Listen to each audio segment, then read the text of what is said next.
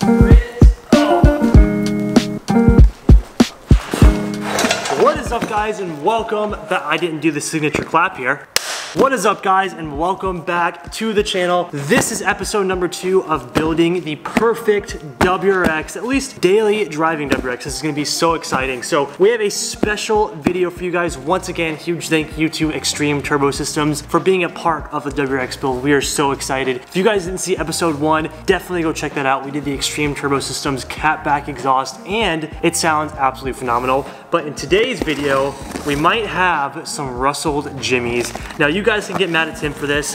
This is 110% Tim. You can't be mad at this. You guys, look, if there's any rustled jimmies out there, be rustled at Tim, okay? But I'm actually pretty excited for this.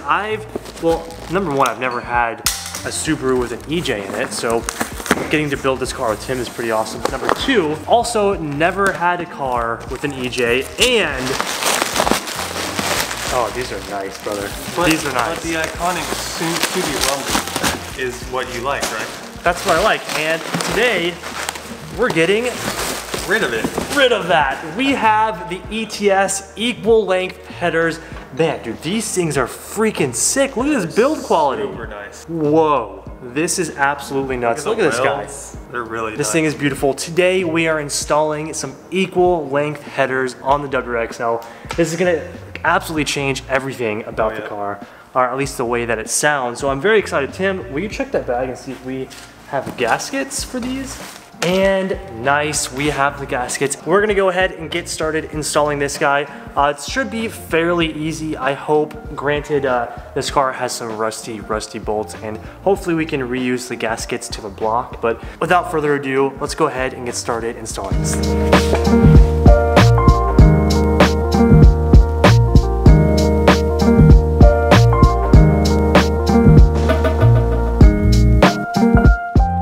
First things first, we have to deal with getting all of these rusty heat shield bolts out, and this one is already stripped. Tim, thankfully, you want to show them the tool, Tim? We actually bought these, what, like 5 years ago? Yeah, when Dustin had a bolt on his brand new car that needed extractor set. So, yeah, the only reason I have this is because of Dustin. Yep, there we go.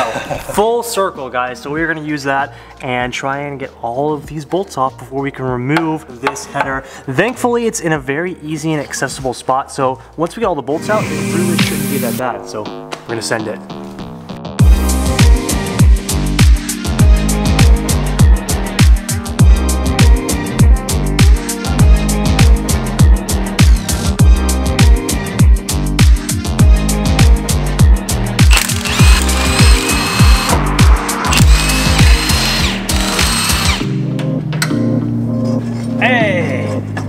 Wait, that is crusty, dude.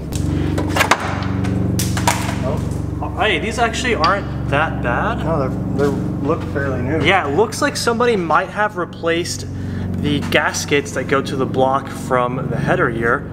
Not too bad, not too bad. It's just a heavy girl. Hey, stock header. Look how freaking small this thing is, dude. I told you. This is gonna be a massive, massive upgrade for the WRX, dude. I'm so excited to hear what this sounds like. It's gonna sound amazing, I think. I'm stoked. Second gasket here, not too bad. Just so you guys can see the difference between stock headers versus the ETS. Look how beautiful these ETS headers are versus what just came out of the car. It's just like, it's gross. This is a gross piece. Now we have nice, brand new equal length headers to go into the WRX. And Tim is cleaning up the old gaskets that we will be reusing here. Not too bad, right? No, I do have gasket spray to put on there. I have spray copper gasket spray. That's what I've always used on these to reseal them, and I've never had a problem. Okay, well, we're gonna send it.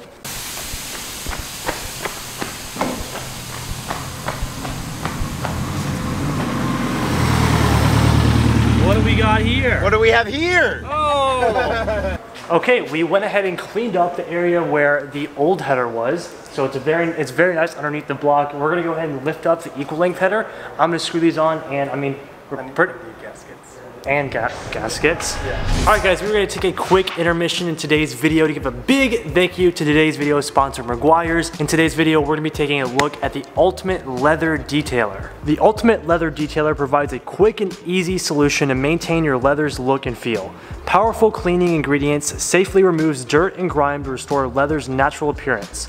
Aloe and rich conditioning agents provide a soft feel and look. UV blockers and protective polymers work together to keep your leather protected. The result is clean, nourished, and protected leather that's a deep, rich satin gloss, making your leather look its best.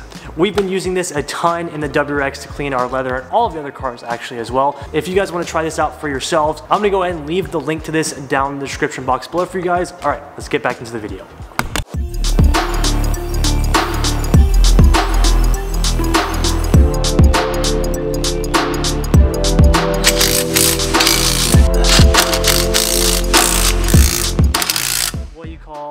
Good design, ETS.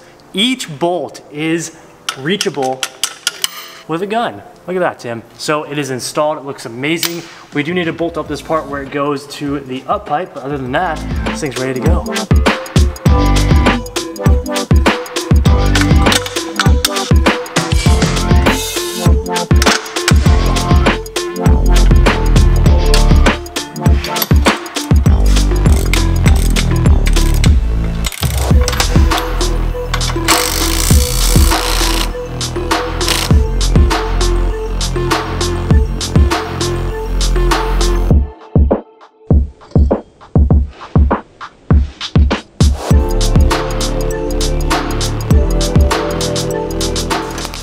Header is installed. Now the moment of truth. What is this car gonna sound like? I am personally so excited. Now we can't rip on it too hard, but we are gonna do a couple flybys and get some sound tests because I'm just too excited for this. And everybody, to finish off our header install, we have a special guest. Oh, hi. Crispy Media, AKA Crispy, AKA Chris Petruccio. Yeah. So tell everybody what's going on. What are you doing here? What's happening? We heard you were starting this WRX for the first time, so we wanted to come by. So we got in our car and we drove from New York to San Diego just to hear this starting for the first time. Wow. Yeah, so we're really excited for Tim.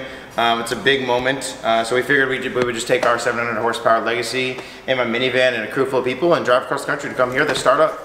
Get you a friend like Chris. I'm excited for you guys, yeah. No, for real, Chris is doing a cross-country road trip and documenting the whole thing. It's a super tight. Yeah. So we're gonna be doing some filming today, and I figured we would take you guys along once we get done with this header install. It's gonna be a lot of fun. We're gonna be shooting the, are we shooting the GTR today?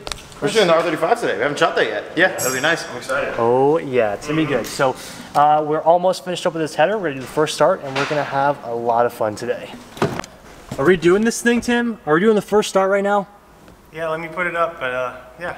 Okay, so we are gonna do a leak test, of course, but now is the official first start. Hey, grab the, you take the camera and yeah, let's do that. Yeah, I'm ready.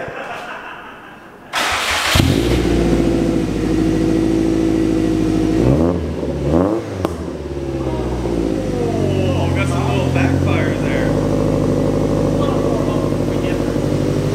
How's it sound back now? It sounds great.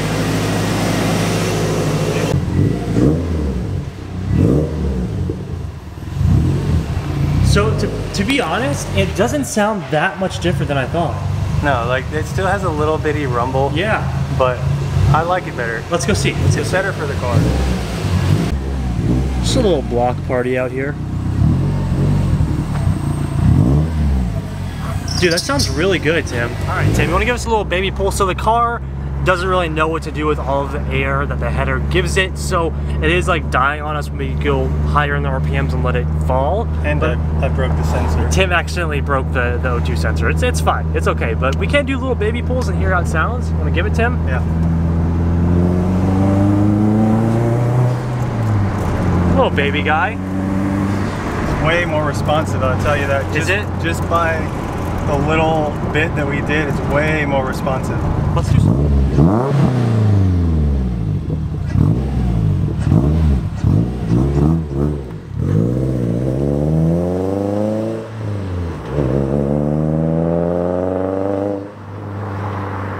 I think it sounds really good.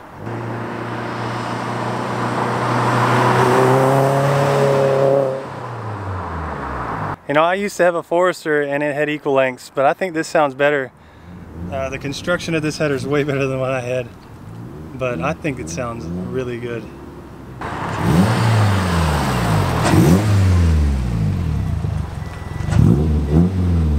What do you think? That sounds really good. What do you think, man? I really love it. I think it's a little bit quieter. Yeah, it does. Is it a little bit quieter? Very strange. Yeah, it sounds a lot quieter than it was. What do you think about it on the outside though? It sounds really good. I'm used to that sound because my Forester had equal lengths. Oh, true, true. But you can kind of still hear a rumble. Oh, for sure. Yeah. Sounds good, dude. It definitely is more, it's more responsive for sure. Oh boy, before we go ahead and film the GTR, we are gonna get a ride and possibly drive Crispy's freaking Legacy. Chris, Media! Want to give us a rundown of what's all going on here, Chris? Yeah, so we pre-swapped a Legacy wagon for SEMA last year. It's really quiet, but no, this is my 683 horsepower Legacy GT wagon.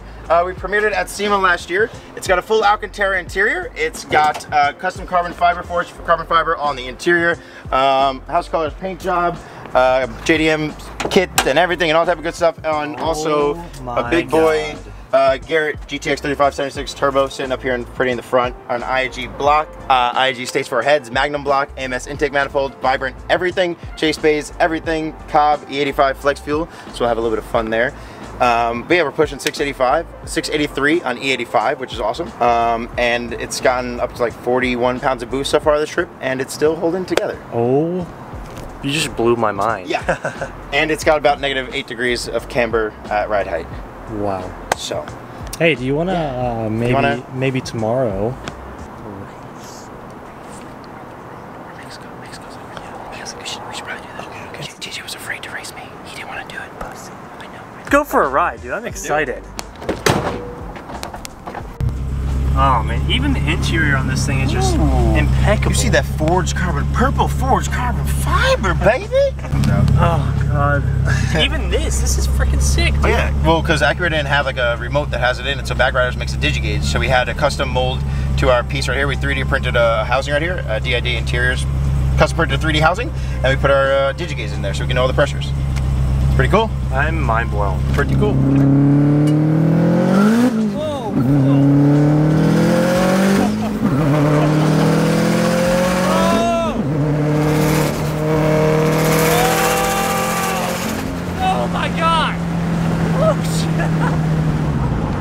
Oh, we might have spun a little bit, by the way. Yeah, I think we might have spun all the wheels. I felt it. I definitely did. Yeah. That was incredible. Yeah. Oh my god! Woo! I'm not going to 6th. No, I'm gonna stay here. Oh my god! This is more brutal than my Evo. 100%. 100%, dude. Oh, dang. That's it. Right, that's the spot. Right there. Right there. Yep. Yep. Yeah. Oh, there they are. Yes. Yes. Okay. All right. Just checking they were still there. Oh. I just had to make sure they still worked.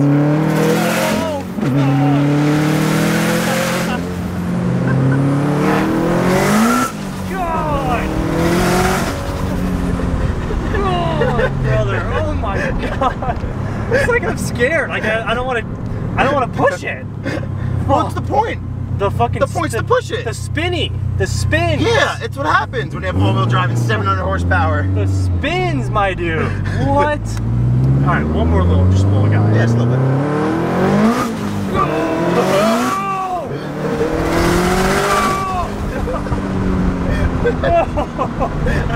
Oh, the spins! This is incredible! Wow! Tim! Oh, Tim! What are we doing? Can we borrow your motor? Alright guys, so we just finished up driving in Chris's car. That was absolutely amazing. Now we're gonna shoot the R35 for sunset and it's gonna be amazing. We have Chris in the minivan, getting some awesome rollers. You guys can check all of this out on Chris's channel, obviously. So I'm just gonna film some behind the scenes stuff and we start doing some of the standstill beauty shots. It's gonna be awesome. And of course, the Millennium Jade in sunset always looks amazing.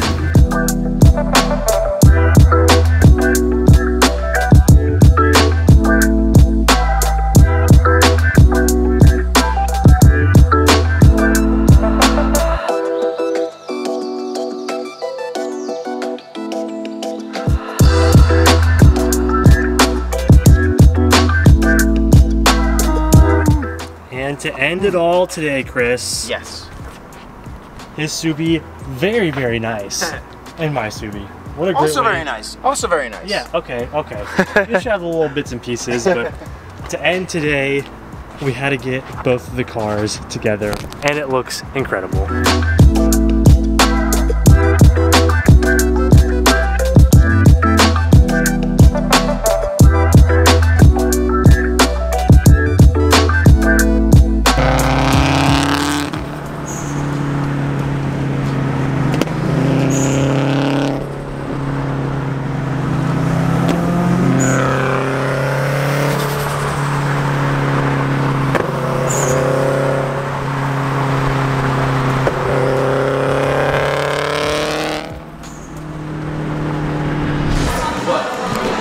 To end our day, I had to take Crispy and the entire crew to one of our favorite places by the shop. We're at Ballast Point. They always have really nice beer. We all got food. Let's do a cheers to Crispy Cross Country and the whole team for making it happen. Thank you very much. Cheers. Cheers. Coming, guys. Thank you.